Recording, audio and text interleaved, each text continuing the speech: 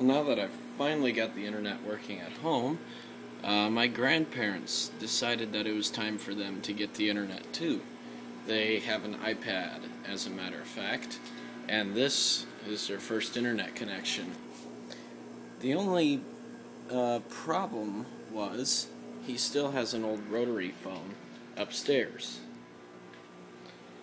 And that presented a problem because those old rotary phones, the one he has is 60 years old, does not have pin connections on the phone line like you see on these here. I apologize for low light. So I had to figure out a way to get that rotary phone hardwired into the filter so that the phone would still be static free and they can still use this. So that's a video I'll have coming up shortly showing how I did that, as well as a little bit of detail on that 60-year-old rotary phone that still works just as good as new.